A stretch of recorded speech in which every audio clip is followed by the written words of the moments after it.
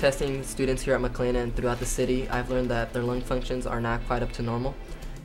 I think there's a good correlation between the air pollution and cases of asthma here in the valley.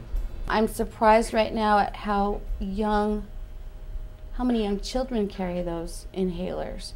And then when I say take a deep breath in, you're trying to get as much air as you can. It concerns me. At a younger age, we're medicating kids because of poor air.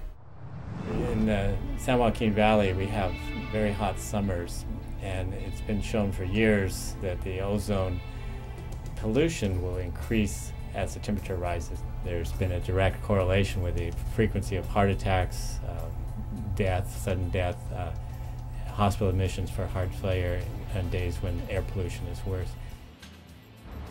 Fresno, along with the rest of the Central Valley and Los Angeles, have some of the worst air quality in the nation. But in fact, 3/4 of the state's population lives in areas with unhealthy air. Ozone is formed through a reaction of different chemicals in the air, and it's fueled by sunlight and heat. So as global warming happens and temperatures rise, conditions will be more conducive to the formation of ozone, and this will make existing problems even worse. Personally, I think air pollution is a very negative, has a very negative social impact on a community. Professionally, we have great difficulty at attracting physicians on one issue only, the air pollution.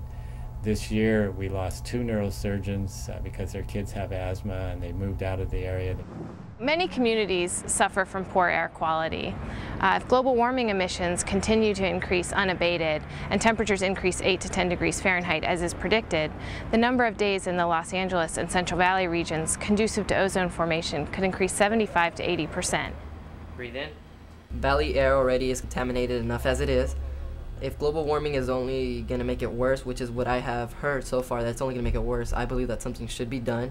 We're burning all these fossil fuels, not only polluting ourselves today, but making our pollution difficult to deal with tomorrow.